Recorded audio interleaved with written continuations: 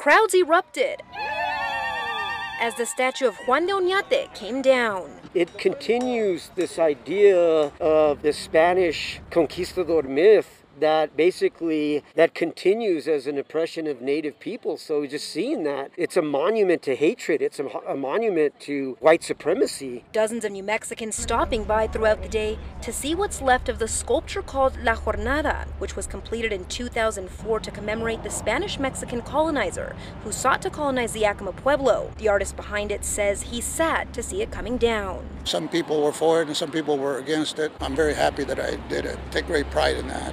And I wanted it to preserve a history. Discussions around the statue began in the late 90s. Community members against it telling KWT they knew that it was going to be a problem from the beginning. I'm calling it the Oñate time bomb.